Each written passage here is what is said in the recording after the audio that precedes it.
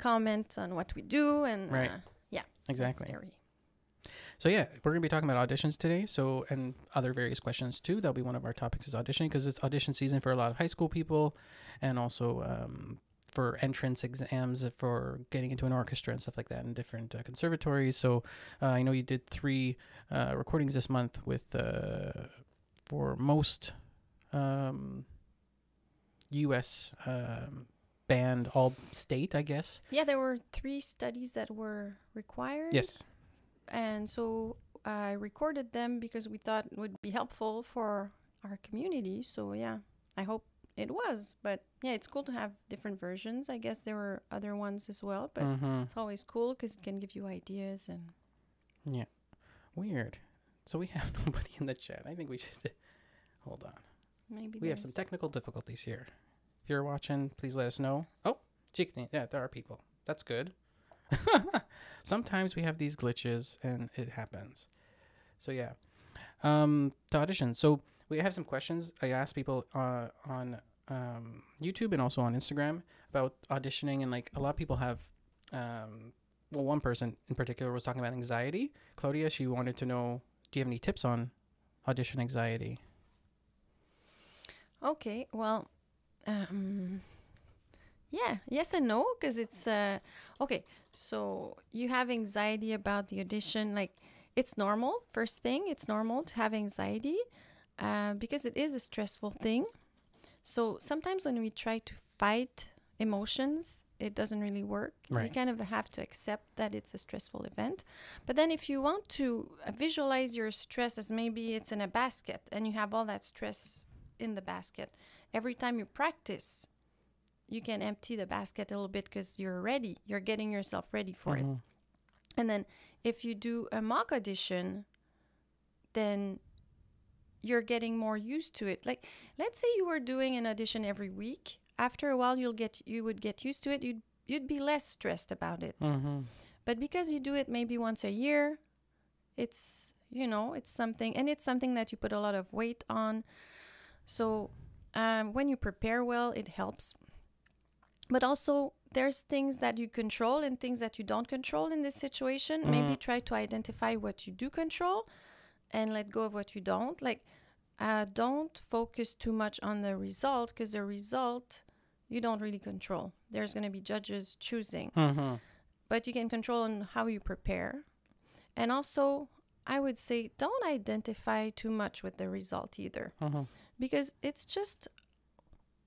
one time you played in front of people, it doesn't have anything to do with who you are, your talent, or so you just do your best, you prepare the best you can, you play the best you can. If you do have a setback, it's just a setback. Like all the greatest people who achieved the greatest things, they always say that they've had a lot of I just have the French word in my head, échec, a lot of Like I'll say setbacks. Setbacks, yeah, setbacks is good, yeah. But the thing is how you get up from them, but you might also win first place in the audition. Yep, exactly. But you don't identify too much with it and just prepare as best as you can. And I would say there's 2 ways when you prepare. There's learning and there's doing mock auditions, and do a couple. And if you have no one to sit there and listen to you, just record yourself, and that's going to be stressful enough. And you don't stop. You do as if it was a real thing. Yeah. First time, it will be tough because you'll want to stop to correct things, but no, you don't. You do the whole thing, then you can listen to it. You might even realize some things are better than you thought they were. You also have to acknowledge the good stuff, not just the bad stuff, because when we look at ourselves, we tend to be harder than when we look at others. And then, be nice to yourself, because you're very courageous to do it, and that's how you should see it. Like it's a growth experience. Totally. Sometimes you win, sometimes you don't, but you're always growing out of it. Right. If you take it the right way.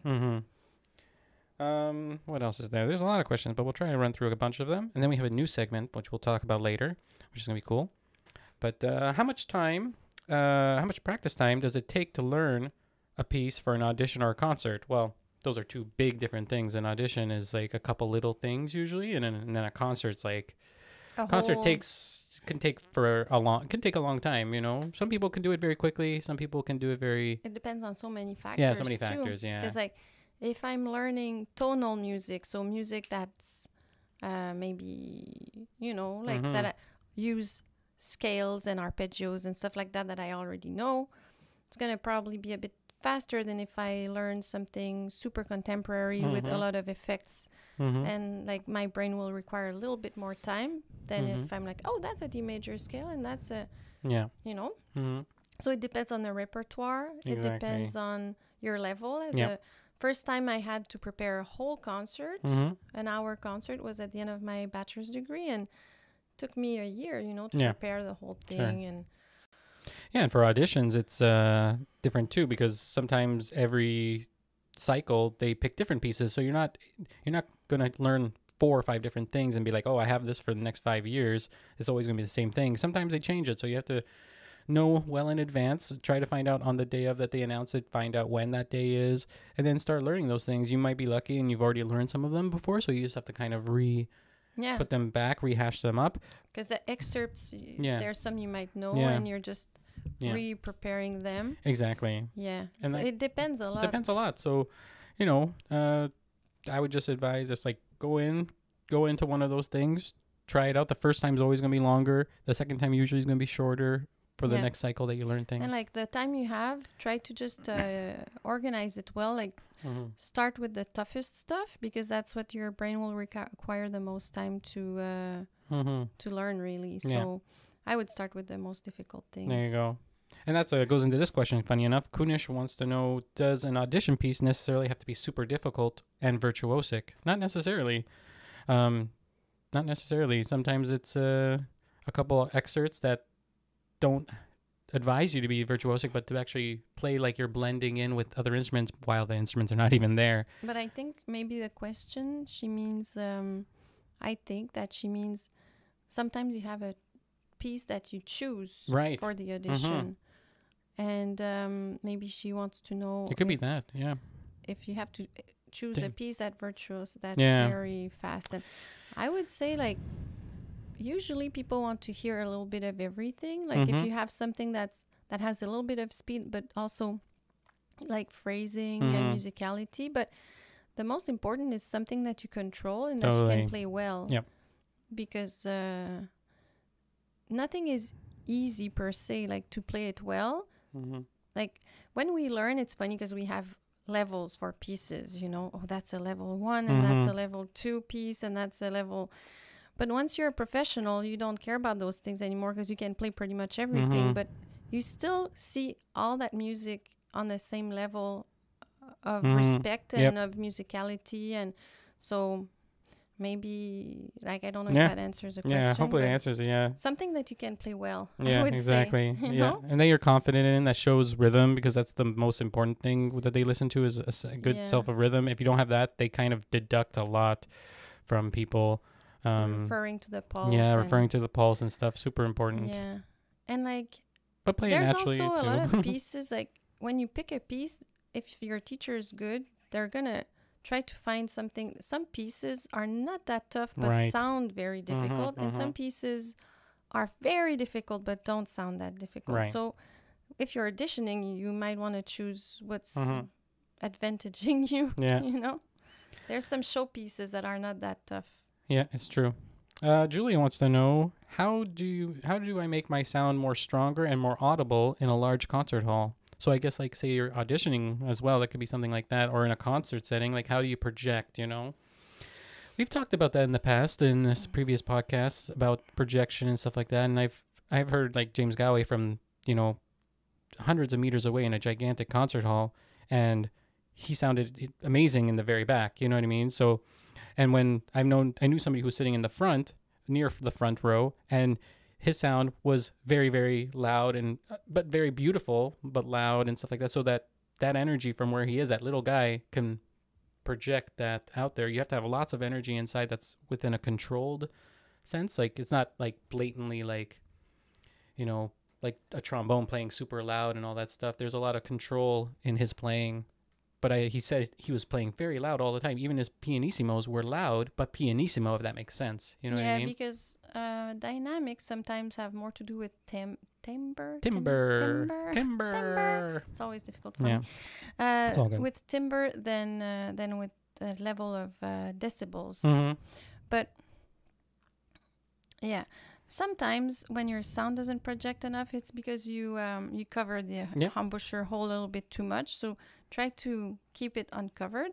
If the distance between your upper lip and the lip plate of the flute is not big enough, you're not going to have a sound that projects. You need some edge there. See, that's pretty important there. That's a good point. Yeah. And then there's the air speed and the air support that you get with the whole mid of your body, midsection, your totally. core. Your core. You need to use your core, but like, it's not just the front; it's the front, the sides, the back, like everything working together, and not just the belly, but also the rib cage. So yeah, but check your embouchure. Don't cover more than a third to a fourth of it with your lower lip, and don't bring your upper lip forward, because if you do, then the distance between your upper lip and the lip plate on the other side is closer, and you want to get some distance there to get some edge in your sound. Right. So yeah, if you guys have audition questions for us to look at, definitely, and you're listening on the podcast, or if you're watching this later, leave it down in the comments. We'll do another episode or do a video about auditioning and answer those questions as well. But yeah, I saw a couple questions in the chat. We'll answer some questions now then, and I saw somebody say intermediate pieces, and it was Elijah. Elijah wants to know, are there any pieces that you would recommend to an intermediate flutist? So if we take intermediate as like, grade 4 to grade 8, I guess, like that would be a solid intermediate flute player, because like an intermediate flute player from Texas is an amazing flutist, or if you're in different places in different states, the it's level all is pretty too high high. there. Yeah. So people have a different range of intermediate, but I think that's a safe range. Yeah. I think Vivaldi concertos, especially I love the Il Cardellino, the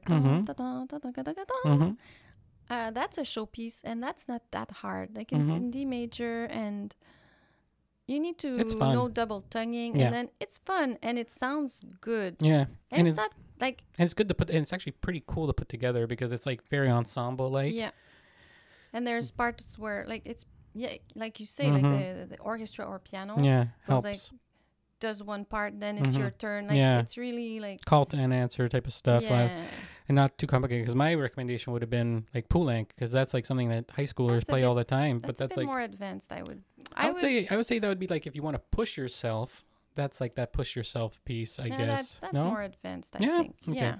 It's just funny because like in high school, it's always first movement poulenc if it's something modern, like something from. And then like Griffith's poem, high schoolers play that thing like nothing. That's like a thing that high schoolers play. Yeah. But I don't see it as it's more advanced, but because you have advanced high schoolers too. Yeah. For me, like intermediate is like you said, a bit easier than that. Yeah.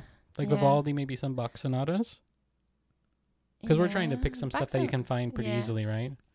Bach sonatas, it depends on which ones, because they're pretty tough for the breathing. Oh, Handel sonatas are a little bit easier. Handel sonatas are, but they're still good, so though. Beautiful. And in the French book, there's one that I remember when I played it, I was like, this one is pretty realistic. Was it the Périlou? The Périlou ballad? Yeah, a lot of people don't play it, though. I think it's in B but it's good, though. Or something like that. It was just going in the fingers pretty well. Yeah. I was like, wow, that sounds tough, but it's not that tough. Yeah. But like, intermediate, you see, we don't even agree on what intermediate is. So it's really, it's a bit wide for, it's a wide question. So but there's a couple there. Vivaldi's a really good starting point. Vivaldi, I love Vivaldi. Yeah. A lot of Baroque concertos like that. They're so beautiful, like Quantz and Stamitz. And, I think they're interesting. You said Stamitz? Yeah, Stamitz is very good. Yeah. And in the more modern stuff, maybe you can play Syrinx. Yep. You can play La Danse de la Chèvre from Honegger. There's a lot of stuff. If you go on, some schools or some schools that do exams, for different levels, you'll see lists of they have websites like the Royal Mm-hmm. Conservatory. Mm-hmm. They have websites, and there you can find the requirements, and they have pieces for different levels. Right. It might give you ideas. Yeah. Then you can cross-reference on YouTube and find versions, see if you Mhm. like the Mhm. piece. Exactly. So, and then we have one more question, then we'll go to our new segment. That's going to be cool. DIY Adam Odoran. So hopefully I'm saying that right. How do I make sure my tongue is prepared before I play a fast etude without tonguing before I start? So I guess. Okay, so you're starting right away. Yeah. Tuku, tuku, tuku, tuku. Yeah. Okay, so what I do personally is I put my tongue where it should be, because we tend to think that tonguing is when the tongue comes forward, but tonguing, really, the sound is when the tongue goes back. Mm-hmm. So I put my tongue there, just where, like where the teeth and the roof of the mouth meet. I put the tip of my tongue there, and then the air is in the back already, and then I just release my tongue, go, you know. But the sound that you hear, that it's not my tongue going forward, it's my tongue going back. Right. Since I started doing that, it changed my life. Mm. It took me, I think, 20 years to figure that one out, because no one had told me to do that. That'd be a cool video to do. That's a good, interesting thing. Yeah. There. Big I don't time. know why no one had told me. Right. I guess they thought I knew. I think I read that somewhere, and then I was like, oh, I'll try that. Nice. Huh. And yeah, hopefully it answers your question. That's so good, because I was reading that. I was like, wow, like, you never think about that, but it's so important, you know, like that realization. Be like, oh. It changed my tonguing completely. Yeah. It made it so much easier, especially a first note. Totally. So we're gonna do a new segment. We've never had segments really before, but we're gonna try something new, and it's called like "What's the Flute?" or "What the Flute." So like it's kind of like the weird and the amazing that we find online of the flute, and we kind of like just understand. And it was that thing with the KSI. I don't know. He's a musician and YouTuber and stuff, and he referenced you yesterday, or it would actually be 2 days ago on Friday, on his show on his second channel, and you were right at the beginning, and he bought his new E-Star flute, the one that we reviewed a while ago. And then he wrote how to flute. Yeah, how to flute. And you showed up, and he watched your, I think, how to get a clear sound out of the flute. Yeah, it's a bit sad, because the algorithm didn't give him the right video. No, there were a couple videos. We have videos for beginners. Yeah, the first flute lesson one. Yeah, but that wasn't really a video for beginners. So he was like, "What is the she clear talking flute about?" one, the clear sound one, not the first flute lesson one. First flute lesson one is good. No, I mean the video that he watched. Yes, that's right. Was not really for beginners. No, it wasn't. Yeah. So I was like, that's not going to be very helpful for him, because he doesn't even know anything yet. And I'm talking about a clear sound. Right. So I was a bit sad about that, but it's just the algorithm. Right, made a mistake. exactly. But we have his, that's it. Yeah. But we have his clip, and just keep in mind, there is just a little bit of swearing in it at the beginning. But Emily, you look at it, because I made a little clip of actually the part that he actually played. Okay. Okay. And it's only a few seconds long. Okay. Oh shit! Oh my god. Oh, you see that hand position though? Wow. That hand position's okay. Wow. So that's it. You can't freeze frame it, but you can go to the original video and check it out. But like, he moves his hand. I don't know if you want to grab your flute, but don't play backwards on your flute. But what did you think about that? Is it like? Well, I was impressed because he plays backwards and he still makes a sound. I don't know if I can do that. No. And like, we can't really see the fingers, but you can do it. Yeah. And then his hands were. You can't see it on the screen. Everything was backwards, but okay. Like, he just has to go back on the other side. The other side, exactly. Yeah. But yeah. His right hand position was really good, but that hand's actually supposed to be on the other side. So yeah, like, we'll he can see potential. It's just he needs to put his flute on the other side. Yeah. But yeah, I would love to give him a little lesson on on that. So yeah, help him. Yeah. Or he can watch the real beginner video. Yeah, the real beginner video, which is like, I think, even the trailer video for our channel. But yeah. And I know. Yeah, it was kind of funny. That was funny. Yeah, it was funny to see that, and I was like, "Whoa, what's this?" He's pretty funny. Yeah, and he's a musician. Hopefully, like, it'd be cool if he learned another instrument, because why not add it to his Have a repertoire little of bit of music, flute in his music. in his rap music? Yeah, so Flute is amazing. yeah, so that's What the Flute. That's a new segment we're calling it. So if you guys have something like that to share with us, either on Instagram, share with us on YouTube with a link of something that is a bit strange or something wonderful about flute. Like if you know a wonderful player that's played something super cool, send it to us and we'll definitely do that more. So yeah, that's What's the Flute. So now we'll go back to questions. A couple more questions and then we will call it a day. But What the Flute? Yeah, that's right. Odyssey is essentially, yeah. Yeah, there you go. Yeah, What the Flute. It's a good one, I think. We'll think of new ones. If you guys have ideas for new segments for us, let us know too, you know. That's pretty cool. Sarah Celine, I think, wrote something here. She's like, how do I get better at fast passages?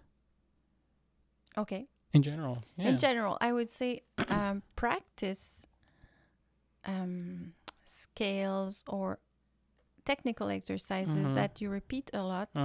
Because like if you want your fingers to move fast in a certain setting, like in a certain sequence, you just have to do it often enough so that you don't really have to think about it anymore.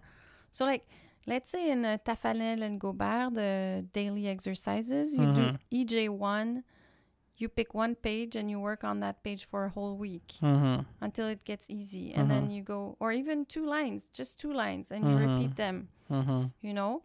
And there's studies that show that let's say practicing 30 minutes in a row, something is not as efficient as practicing it, stopping, going back, going back. Because like forgetting and coming back to it is really what makes it super strong in your brain. Right. So, but like 30 minutes is not exaggerated, but you know what I mean? Like it's good to go back to the exercise, not just do it once. So there's that. And then there's also a lot to do about your posture, because if your fingers are holding your flute, if they're busy holding the flute because the flute is not in a good balance, then your flute will tilt. Your fingers will be busy keeping the flute up, and then they won't be free to move. Or if you're, you know, if you have a bad posture and that kind of constricts your movements, or those types of things. And then you can use rotation, other little things like that. We have videos about how to play faster. Yep. So maybe watch that. But yeah, like practicing. And with technique, I think that sometimes less is more. You don't need to do 20 different exercises at once. Like pick one, practice it, get fast at this one. You don't need that many, you know? It's better to pick something and really practice it a lot. Yep. And like, yeah, Tafanel Gobert is good for that because they kind of, back then, they analyzed, like, those guys saw what most music played is, like, whatever's being played, they put these exercises so that you can play all those things from 200, 100 years ago. Like, because composers write like that. They write with repetitive stuff. They write do with stuff. the scales and thirds, the arpeggios. If you know those things, your scales and thirds and arpeggios, you know pretty about much 90%. everything. Yeah. And then do studies, like one study a week or one study every 2 weeks. It's a pretty good thing to do. You know, it purpose. It works on everything. It works on the technique and on the musicality and the articulation all at once. And every student I had one student who didn't want to do studies for years, and then I said, let's try, and she got better so fast with the studies. She was like, that's amazing. Why did I want to do it for like, it's just life. You weren't ready. Exactly. And I know a lot of people like are like that, and they kind of even treat studies like like it really does help if you do it like once a week, and just it brings you more. If you're doing it by yourself, if you're learning flute by yourself in general, studies are a good teacher for you, you know, because you're investigating in this thing. It's like reading a short story every week. You're learning something new, and you don't need to make it perfect. It's really it's just a study. Yeah, it's just a study. It doesn't need to be completely disposable. perfect. You play it your best, and then you learn a new one. Because the point is not to stay on it for too long. So if you do have to stay on it for too long, then maybe it's a bit too difficult for you. Just pick something easier and learn more of them, and build up from there, and then you'll go back to that level of study. You know, I prefer to do a bit easier and do one a week than have to keep it for a month. Exactly. Like, analyze it for that week, have fun with it, do things that you might not necessarily would do for the study you did before. You know, all those types of things are pretty important. and is like probably the one thing I would encourage besides the scales and stuff like that. If you're learning by yourself, studies and all your scales and arpeggios. Because in You have a studies, you're good- going to put all those things into practice in a way, you know? Yeah. And that helps you with your sight reading. Like sight reading is about reading every day. Yeah. Something So new. if you so learn that you're something new every week, Mhm. it's but pieces you can keep for longer. You can keep for 3 months if you want, a year if you want a piece, you know. But studies change. Another question here. Happy sunrise. What do you think about the Austin Sammer family? Ernst Ostenfammer was in Vienna Philharmonic, and now his son Andras is in Berlin Phil, and the other son is in Vienna Phil. I love them, but I feel like I have no chance. Chance for what? Like to get into those orchestras because a family of flutists are in 2 different orchestras? Let us know. 'Cause that's interesting. I don't even know who they are. I know the guy from Vienna Phil, but anyways, let's let us know I don't more. know much about that. Yeah, that the orchestra world is I don't know. There's a lot of things going on in different places. So But like no like orchestra chance, chances and audition. Oh, that makes I don't know, I like see. If you want to play in an orchestra, you have to be willing to move, I guess. Yeah. Because like you have to go where the Opportunity jobs are. is, yeah. So if you are willing to do that and you're working hard towards that goal, why wouldn't you have a chance? Like it all depends on what you're willing to And you don't do know. to get there. Yeah. Like, You don't know unless you try as well too. yeah. You know, your self-fulfilling prophecy. Sometimes along the way you realize, sometimes you get to that and you're like, yes, that was my dream and I'm happy. And sometimes you say, you know what? I'm going to switch dreams because that's not really making me happy. It's fine too. Like,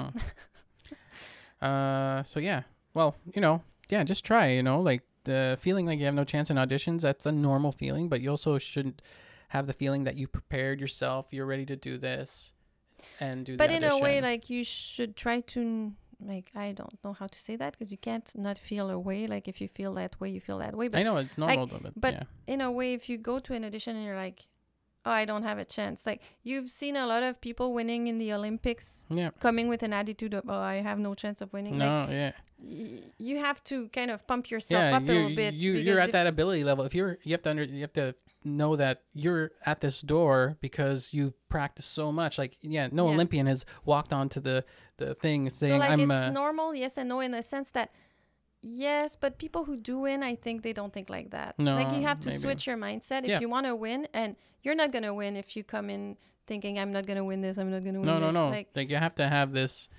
So you have to work on that. Switching if that's your mindset, you have to work on changing that. Yeah. You know, there's good books about sports psychology, and sports psychology is really so close to what we do when we audition, when we play in concert.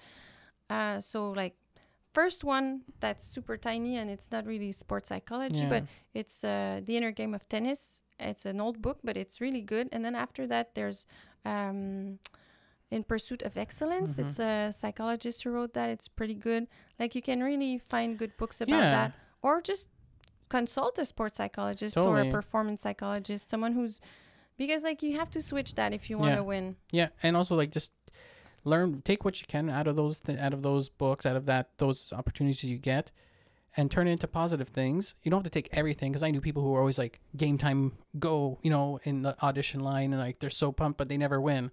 So I mean, you know, usually what they say in sports psychology, what I understood from what I read and all that stuff, is that if you focus about the goal, which you don't really have control over, because you don't control how other people will play, you don't control how people will perceive you, the judges, all that, your energy is not in the right place. Right. So you probably won't win. If you're just pumped, I'm going to win, I'm so great. But you're not thinking about your notes, about breathing, about your posture, about all the important things. What is about to happen. So it's about, don't focus about this family, or don't focus about, focus on what you control, what you can do. Totally. You know, moving your fingers, blowing in your flute, tonguing, those types of things. Yeah. That's what you control. Yeah. If you're not focusing on that, if you're focusing on something else, you're not focusing on that. And that's what makes you lose. Yeah. It's not the other people, you know? Yeah. Yeah, there you go. So hopefully that helps. That's there's a whole thing about that, you know. Ivy Panda wants to know, do you know any warm-ups so I could hold notes longer? Okay. Oh, there's some good questions coming Well, up you too. can do Great. some breathing exercises. Like one that I love is empty your lungs completely. And when you think it's empty, you continue to push. I go, and Right. you go a bit forward because we tend to lean back Yep. when we don't have enough air. It's not a good thing to do because you want to push the air out. So you lean forward. It's rare that I say to lean forward, but in this case, you push the air out. And then once you don't have any air left, when you take a big breath, like that's a very big breath. And then you do it again. You push the air out. You do this 2-3 times. That's very good. Then you can hold a note for a long time and just count how much time you can do it. You can also breathe 2 in and then breathe 3 out, 2 in, 6 out. Like we have a video about breathing exercises that's pretty complete. Maybe look at that video. But also when you play, write your breathing marks in your music.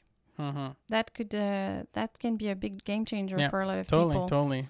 Right where you're gonna breathe. Yeah. And try to stick to that. You can move them while you practice. You'll discover that some of your breathing marks, I don't like it there. You can move them, but the goal has to be to pick something that you're comfortable with and that you'll stick to. Exactly. There you go. Hopefully that helps. Zark Kent wants to know, Emily, do you also teach piano in online class? I know people who say one instrument at a time, but I feel like if anyone is trying to learn to play music, then they should start in the piano. Yeah, you teach online. I teach piano online as well. Yep. You have your online studio. Yeah. And I learned 2 instruments at the same time, and they both helped each other. And my son has learned so many instruments, and I think it just made his understanding of music amazing. Yeah, totally. Because it comes so easily for him. Chords, like he can hear chords like nothing, and piano, like he understood how to transpose and harmony, and then like with trombone he understood some other stuff. And all those things are going to help you no matter what. If you learn another instrument, there's so many new things you're going to learn that's going to apply to your music ability. Like you said, like it's only going to upgrade you, you know. And more. It all depends. Like if you want to be a virtuoso in one thing and you want to just focus on that, it's good. Yeah, sure. If you want to be more versatile and maybe be an arranger and know more about different instruments, it's also good. Like, or a composer. Because music doesn't stop at your instrument. You know, music is like everywhere. So it's good to be curious about all the music. So you're going to eventually play with somebody else that's another instrument. And it's guaranteed. Following who you are, like we don't need 3 of the same person. You know what I mean? So exactly. Following who you are deep inside, like it's going to bring you probably more joy and more of your essence, like what's going to make you a place. Yeah. You know what I mean? Exactly. Yeah. Cool. Hopefully that answers your question. If you want to have online lessons with Emily, just email us at info@theflutechannel.com. Studio times are still available. Yeah. What is it? We have 2 more questions, I think. 2 or 3 more questions. I think we'll call it a day. It's an amazing question so far. What etudes do you recommend for playing faster? Didn't we already recommend a couple etudes? But the Blue Book is a good book for etudes. I like the Cavalli books. Cavalli book, yeah. There's 3 of them, I think. Yeah, 3 or 4, yeah. They're pretty good. So Cavalli, if you study Cavalli, you should find it online. It's Cavalli is the guy who put them together. Yeah. He's not the composer. He just put them together and they're pretty good. Yeah. Those are going to help you. And let's find like ones that are Allegro and Presto. Yeah, Anderson, Opus 15. When you get, like he wrote a lot of studies. a lot of stuff that can go fast and very that's like the other level. Yeah, the level, yeah.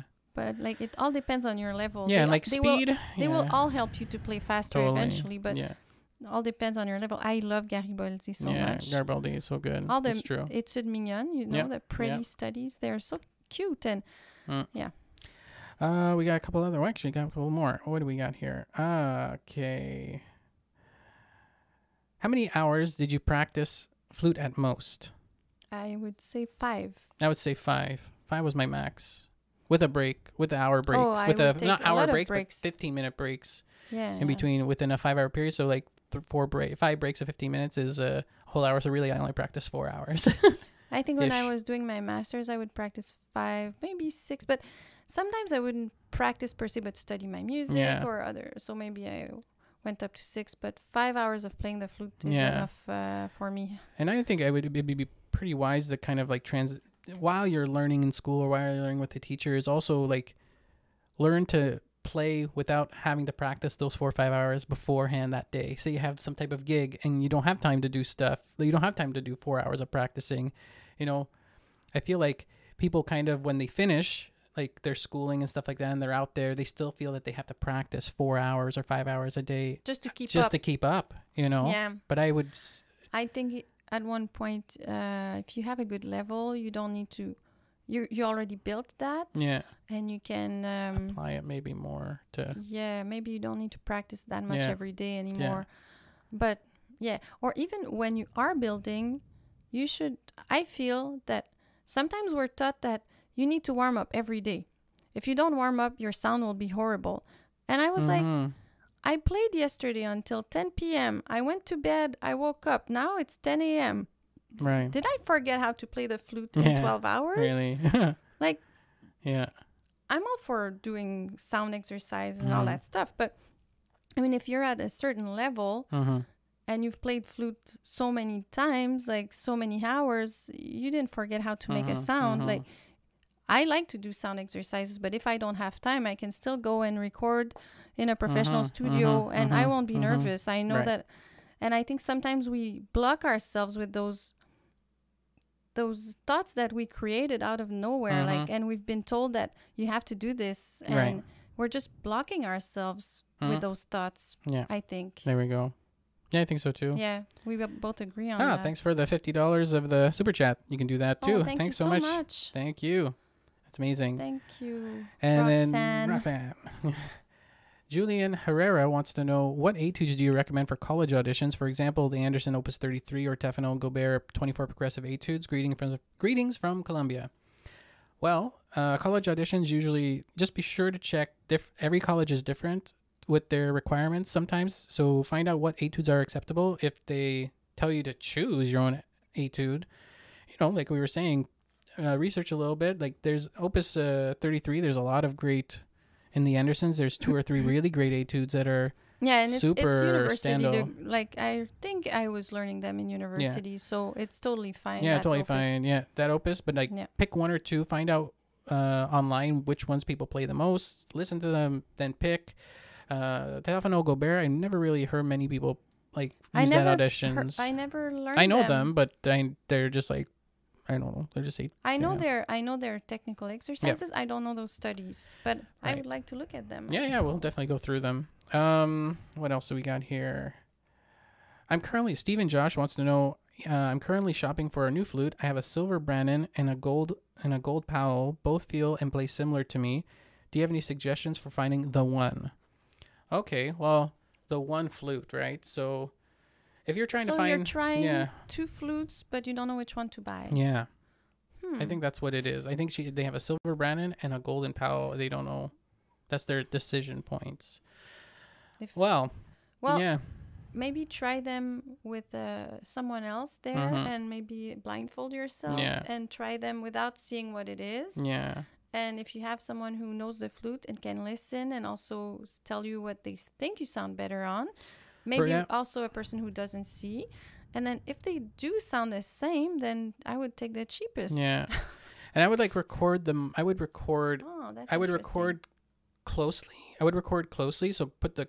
Hopefully you have a good enough microphone, because really a cell phone won't really do the job, do its purpose. But if you have a little H1 or something, do it at 2 different distances, close, like about 2 feet or 3 feet away, and then 50 feet away. Or 100 feet away, if you can do it, like as far as you can in the room. Yeah, as far as you and then listen and try to record both the same way, the pieces, and then listen to them and cycle through them and listen to them throughout a couple days, and then hear what it sounds like far away and frontwards, and ask yourself, is this what I'm trying to?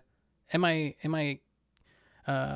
which one omitting? Do you prefer? Yeah, which one do you prefer, and which one am I doing the best on, and all that stuff. So, but if it really sounds the same, then I would pick the cheapest. Yeah, I'd pick the cheapest. Both are going to be costly regarding to repairs. Both expensive. And to repair, which it will need. No expensive flute will ever not need to be repaired. They need to be repaired. In fact, probably even more. I would argue more than some budget flutes. You have to bring it in every 6 months to a year to keep it all in standard, because as soon as you neglect it for several years, especially gold flutes and like very, very high end flutes, they're going to wear and degrade, and then the repair cost is just going to build and build and build. Yeah, and then you're going to have to deal with It's- new pieces coming into the like flute, for which isn't sure, if you have a necessarily more optimal. expensive flute, it's more expensive to keep up as well. Yeah, It's yeah, a bit yeah. like with a car. You Yeah, know? just like with a car. If you buy a Corolla, the parts are cheapest than if you buy a Mercedes. Yeah, exactly.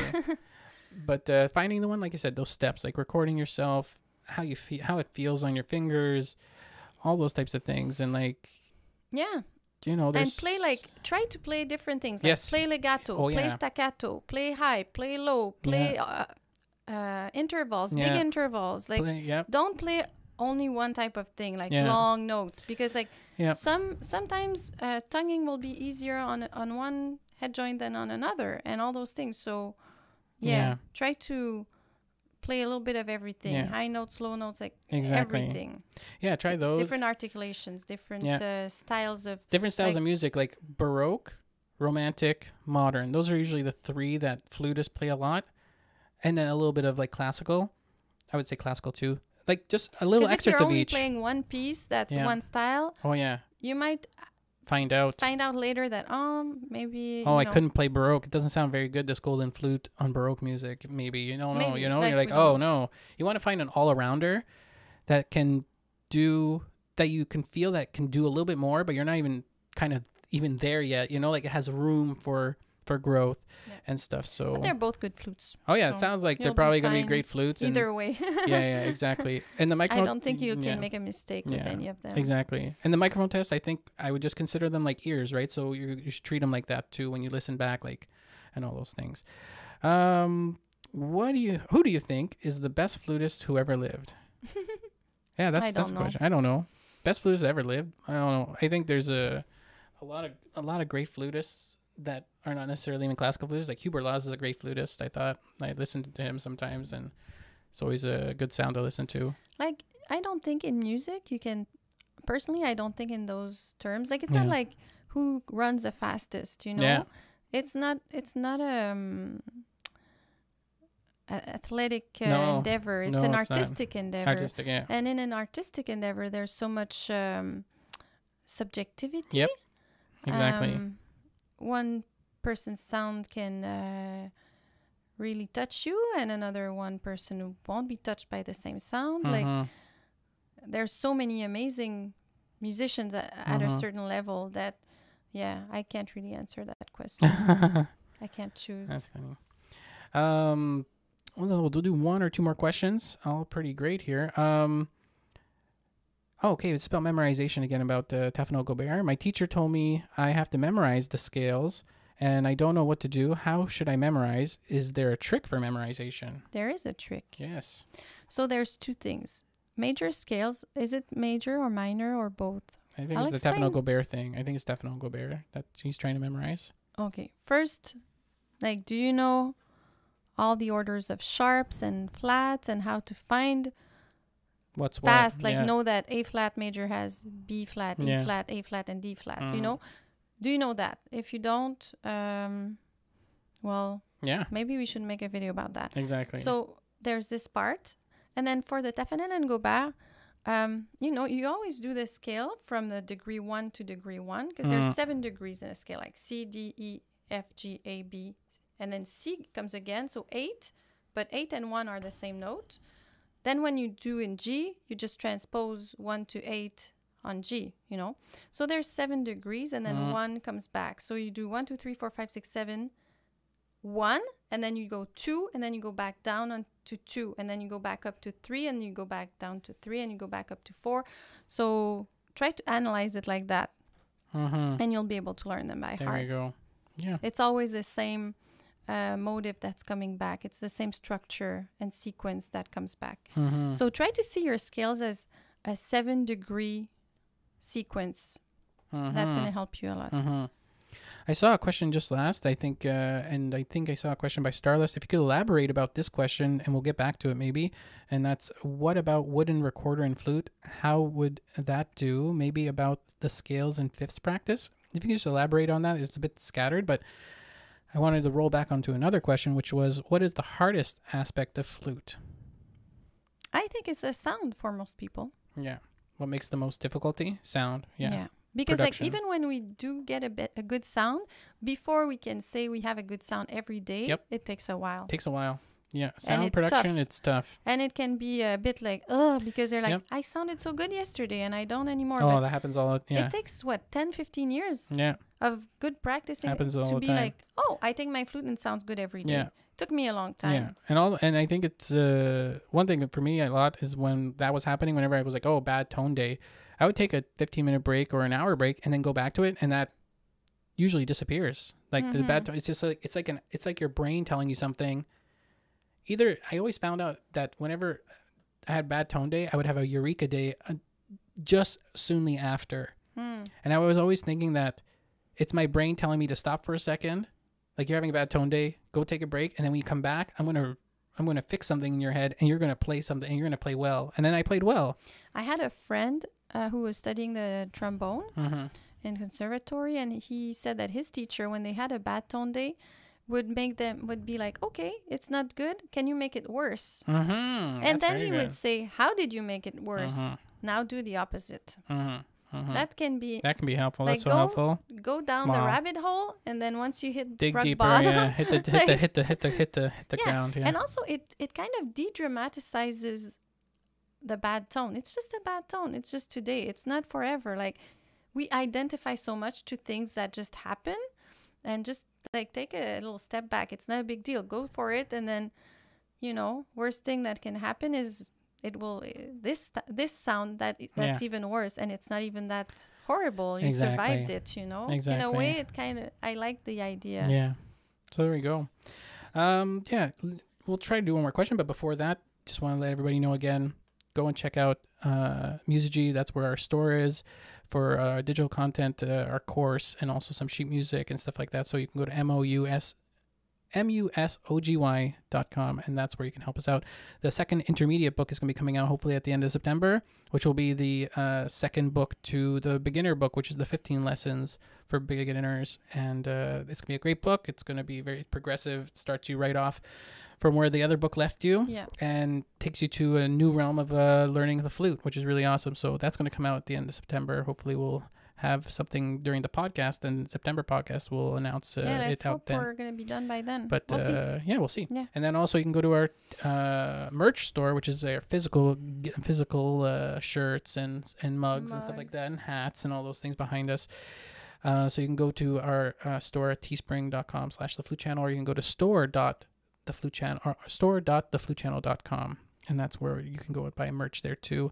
And then we have also our Patreon, where you can help support us on a monthly basis and be a subscriber to that. You can go to patreon.com/theflutechannel, and there we do different things. You can talk to us there directly and ask us some more detailed questions. It's more of a friendly space for people who want to support us more. So you can go there and tip us and become a subscriber to the Patreon there.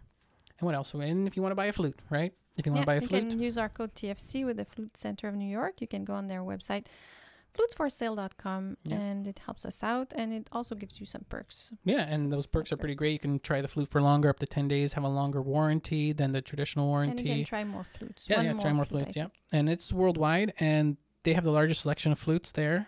And they're all flutists there, so you can even call them and talk to them, and they'll just mention our code, and then they will be able to set you up for a trial to try out some flutes if you're in the shopping mood. And a lot of people have already done that, and that's amazing this past year, and that's really helped us out a lot in producing more content for you guys. And then also, if you want to have lessons with Emily, you can email us at info@theflutechannel.com for flute or piano. Yeah. And that's all online. And it works very well online. And I love it. Yeah, it's a lot of fun.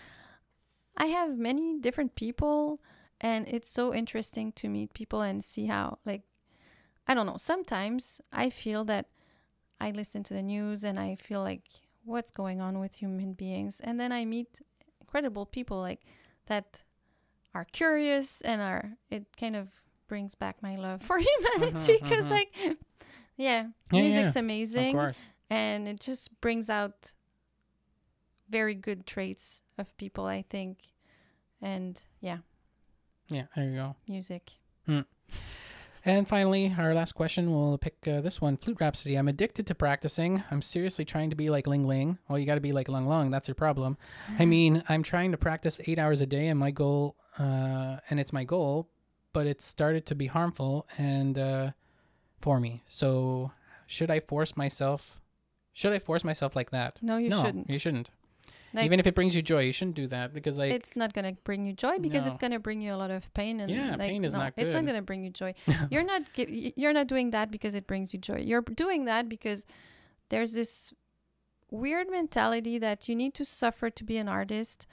There's those movies where the guy plays until he bleeds and all those things, and I don't subscribe to that at all. Like, I think you can be serious, you can be disciplined, and without hurting yourself. Yeah. If your body's not working anymore, you won't be able to play anymore. Right. And you might not be able to play for years. I've known people who had to stop music altogether because they hurt themselves so much. It was to a point of no return. Some people continue to play with pain. You know what happens? Their brain cuts off the signal to their finger. Sure, of course. And then the fingers don't move. Like the brain doesn't control them anymore. Yeah.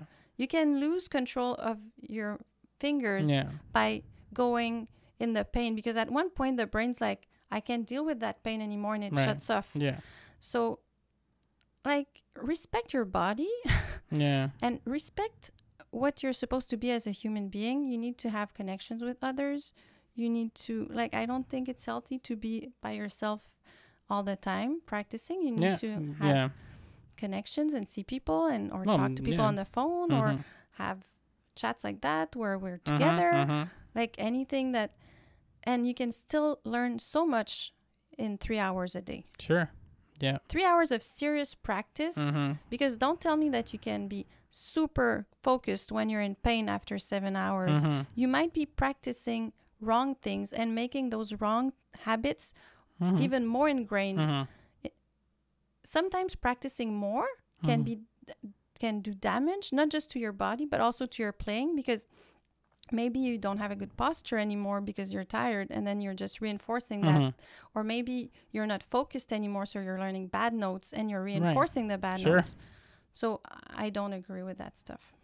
So it's the philosophy of this thing with recently with like Ling Ling and practicing a lot. It's a good joke. It's a joke. It's a philosophical joke. It's just something to take lightheartedly, because we want to laugh. What's healthy about it is that we laugh about ourselves, and that's good. And but the other side of the sword is really practice is something that's personal. It's something that you should be able to be efficient for a couple hours, not much. And that's it. It shouldn't be something that takes over your whole entire life. And also, like, go and live out your life and stuff like that. It's all good. If you do want to put more time, maybe you can analyze your music. You can listen to versions of things. You can, conductors look at their scores, work on your ear training. You can work on different aspects of musicality that don't require your body to be involved. But also, you need to live a little. And there's in fact live a lot more than the opposite. And how can you be expressive in your music? Music is an expression of emotions and life, and you need to live a little in order to be able to do that. Like, I believe in a balanced lifestyle. And plus, like, also, like, there's a lot of science with brain activity and practice and in regards to anything, even just studying like a textbook for a class. Like, the brain has a function that can only take so much, and it has a RAM, and it's like filled up, and then when you are done, you have to go to sleep for it to all kind of register. Like, that practice doesn't end at the practice session. It's so important to realize that when you're done practicing, there's 1,000 other things happening now in the background in your head for the rest of the day and while you sleep. That's why it's good to have sleep, or that practice session has lost, I think people say they lose up to 30% of their recall if they didn't sleep well. And then the next day, you won't be as focused. You're going to learn bad notes. You're going to, and it's a vicious circle. And it happens the same thing in the morning. In the morning, if you wake up, then you don't sleep well. You don't have enough capacity to be fulfilled throughout that whole day again. So it's this vicious circle that you're constantly losing. So make sure you sleep 8 hours a day, but don't necessarily practice 8 hours a day. Sleep. In fact, be ling and sleeping, because like you're practicing, I guarantee will be way, way better, and your playing will be way, way better. There's no suffering. Like there is suffering in the arts and stuff like that, but it's really grandized. There's suffering in life in general. And there's suffering in life in general. Suffering is part of the human life. Every human being suffers. It's part of the deal of life. But I don't think we should just aim for more suffering just because we think it's going to bring us something else. I don't think it does.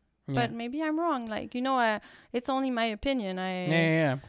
But that's that, like I think just make your practice sessions happy and pleasant, because then that comes out as well too. Because I've seen people who suffered for nothing. Oh yeah. I've known more than that's why I don't believe that this suffering will bring you because I've seen more people suffering for nothing. Yeah.